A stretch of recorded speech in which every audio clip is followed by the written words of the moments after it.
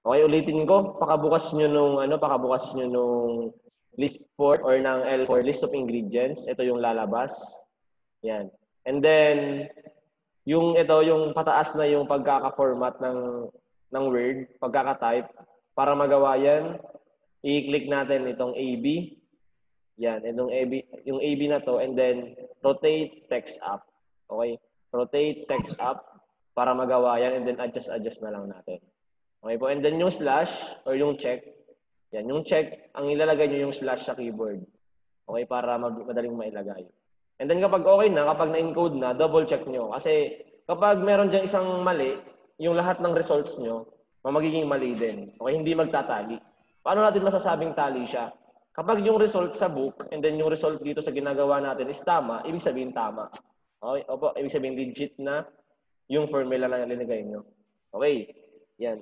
Sunod, ang gagawin natin, dito tayo sa my page 76, yung criteria in average. Lagay nyo yung mouse cursor dito sa line 21. Yan, line 21, type tayo dito ng criteria. Okay, criteria. And then, average. Criteria and average. And then sa baba, lalagay natin yung quality. And then taste. Presentation. And then product. Okay. Ang gagawin natin is i-average natin yung result sa taste, ay sa quality, sa taste, and then sa presentation and product. O, yung apat na yun, i-average natin sila. Okay, simulan natin sa quality. Paano makukuha yung average ng quality? Ang formula niyan is equal sign, and then average. It's either in uppercase or lowercase. Parehas lang yan yung magiging result. Average, and then open parenthesis, and then click natin yung F5. Why F? Kasi nasa column F siya. Okay, nasa column F. From column F, and then line 5. And then colon F19 up to 819. Okay? Ibig sabihin yan, from column 5, ay column F, line 5, to column F, line 19. Okay? And then close parenthesis, and then enter nyo. Okay? Kapag ang lumabas sa dito is 3.933333 and ilang 39 ang dami. Ibig sabihin tama. Okay? Kapag parehas, kung tali yung sa book and then tali din sa result natin. And then the same with taste. Okay, paano yun ang gagawin natin? Papalitan lang natin yung letter, yung column letter. Type tayo ng average, open parenthesis. Instead of F, kasi ano na siya, taste, dapat G na. Okay, start tayo sa G5 colon G19. And then close parenthesis, enter. Okay, ang lumabas na result is 4.0666667, daming 6. Yan. And then, pag ganyan, sabihin tama siya kasi tali. And then, the same din sa presentation. Equal, average, and then, open. Instead of G, dapat H na siya. H5 up to H19. And then, enter. 2.933333. Yan. And then, dito, equal sign, average. And then I5 to I19. And then enter. Okay? Kung mapansin nyo, match yung nasa result ko and then sa book. Ibig sabihin legit. And then next tayo. Ang bibilangin naman natin, yung yes or no. Okay? Kapag bibilangin, ano yung gagamitin natin? Average if or count if? Okay, count if yung gagawin natin or gagamitin. Yan. Lagay nyo yung cursor sa line 27.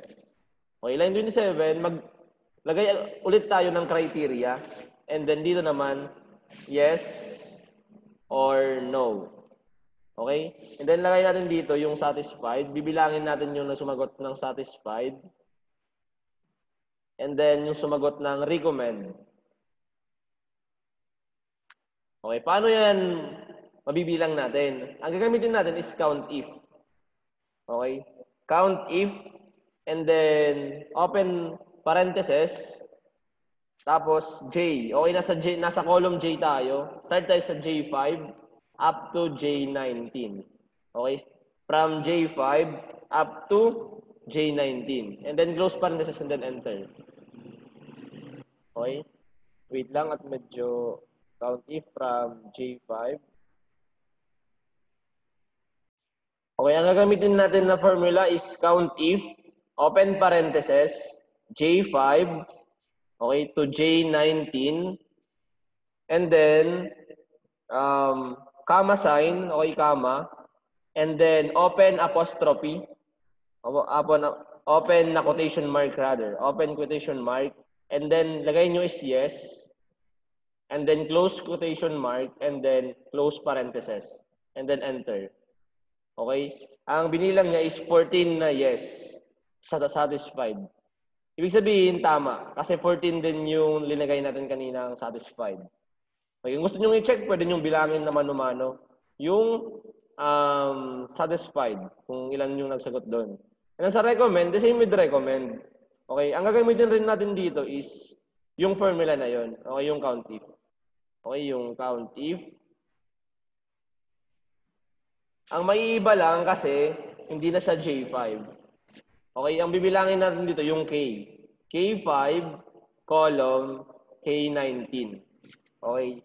And then, comma, open quotation mark, and then type nyo yes, close quotation mark, and then close parenthesis.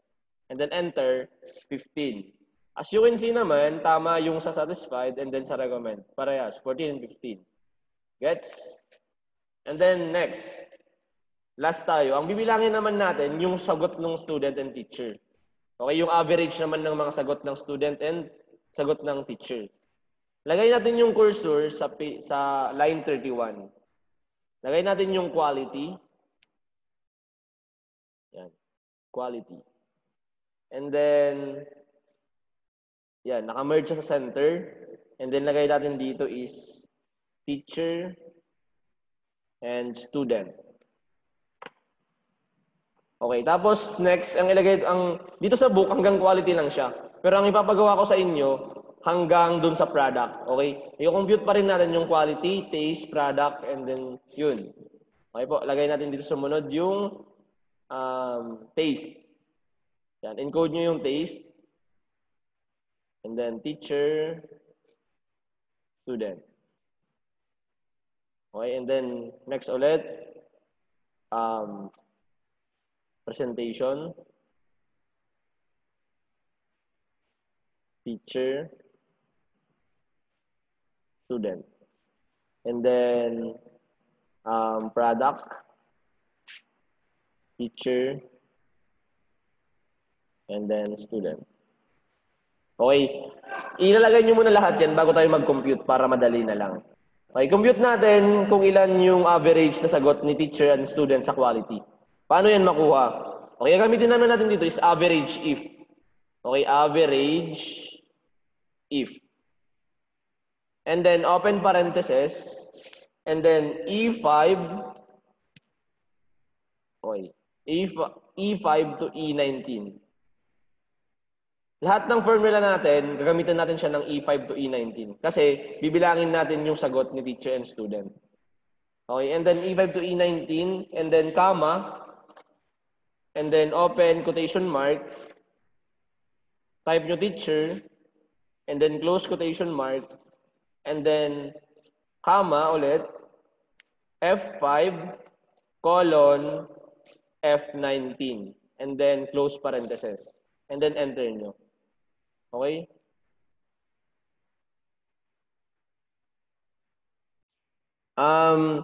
Pag-compute nyo ng average if, ito yung gagamit nating formula, yung average if E5, E19 din teacher, yan yung lalabas na. Okay?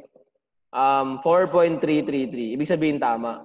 And then ang gawin nyo para hindi na kayo mahirapan pang mag-compute or mag-type, mag-encode ng formula, i-copy-paste nyo lang yung formula. Yan, copy-paste. Yan, and then i-paste nyo sa student. Ang gawin nyo na lang, palitan nyo na lang si teacher. Okay, palitan nyo siya ng student. Yan. And then enter nyo. 3.66667. Yan. Sabihin tama siya. Okay po? And then next, compute naman natin yung average if ng taste. Sa taste, nakalagay siya sa gagawin natin, paste natin ulit yung formula. And then palitan natin si teacher, okay? Ang lagay natin, hindi na siya F5, okay? A, B, C, D, E, F, G. Okay? G5 to G19. G5 to G19 and then enter natin. 4.16667. And then copy natin yung formula dito. Copy natin yung formula niya para hindi tayo malito. And then paste natin, palitan natin si teacher. Okay? Palitan natin siya ng student. Student. Yan. 4 students lang yung nag-ano dun sa taste. Okay po. And then next presentation, paano naman yung sa presentation? Okay. Paste natin ulit yung ginawa nating average. And then imbis ng G, ang ilagay natin FG, H. Okay, H5 to H19. Yan yung column ng presentation. H5 to H19. Okay? Dito is 3. Tatlo lang na teacher. And then, paste natin ulit. I-copy natin tong formula. And then, paste natin.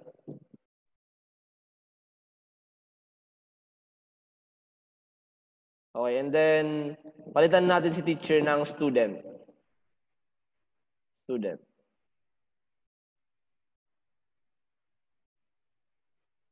And then, yan. Okay, wait for lang. 3, and then,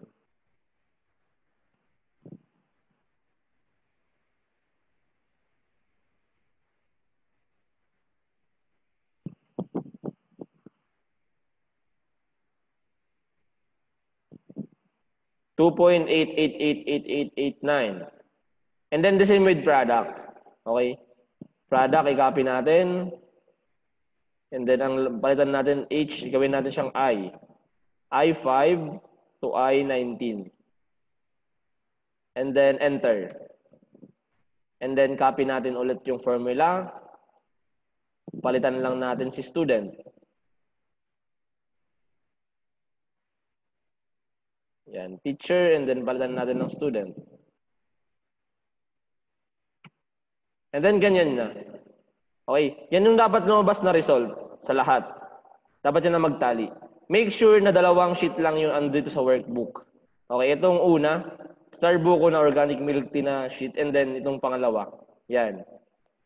Okay, and then save nyo yan, Control S nyo lang, dati pa rin yung file name, and then ito, i-embed natin to dun sa Microsoft PowerPoint. Make sure na meron kayo nito para meron kayong checkan dun sa PowerPoint. Okay?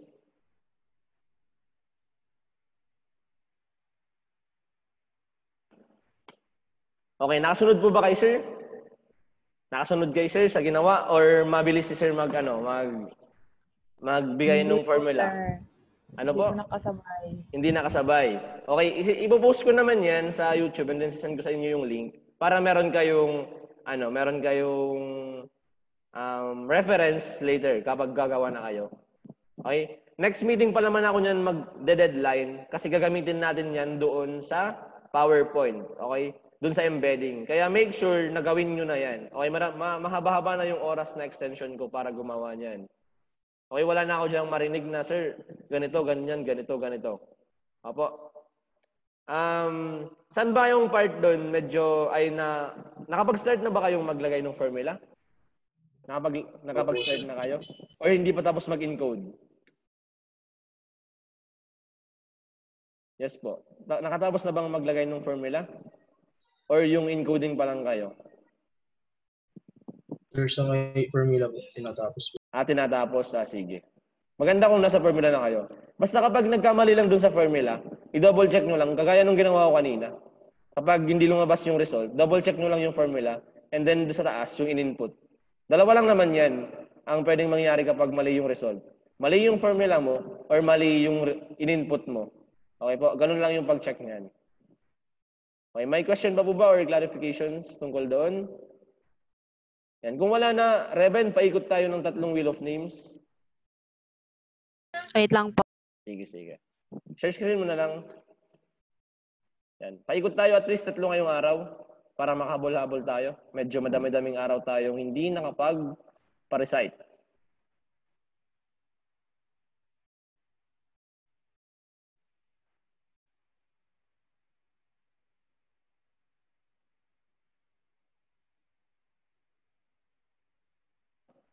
Tapos na ba si Katanggi? Hindi pa. Hindi pa po. Okay, yan. Katanggi din. Another pa? Reben?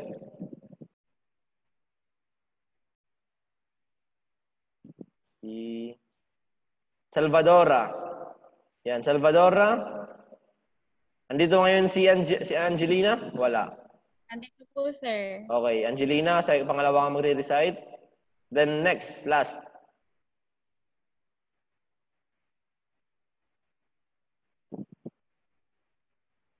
Barameda. Tapos na ba si Barameda? Hindi pa. Tapos na po. Tapos na. Oo, kaya remove mo na yung mga tapos na Reben, i-edit mo mamaya.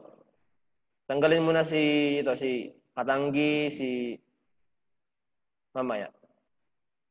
Yan. Soliveres. Andito ngayon si Soliveres?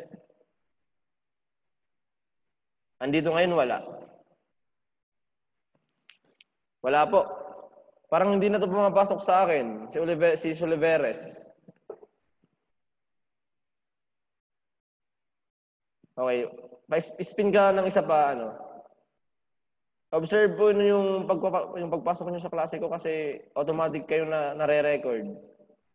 Sayang ng araw-araw. Yamar. Andito na si Yamar. Ay, tapos na ata si Yamar. Kale, tama? Hindi pa po, sir. Hindi pa po. Hindi pa? Okay, sige. Yan. Ikaw na kayong tatlo. Kindly stop sharing your screen na Reben, thank you. Okay, si Kale Yamar, Angelina Salvadora, and then si Angela Katanggi. Okay, if you don't have any more question or clarifications, you can leave us na dito sa meeting. Maiwan na lang yung tatlo. Okay, thank you and wait na lang kayo sa link dun sa tutorial. Okay?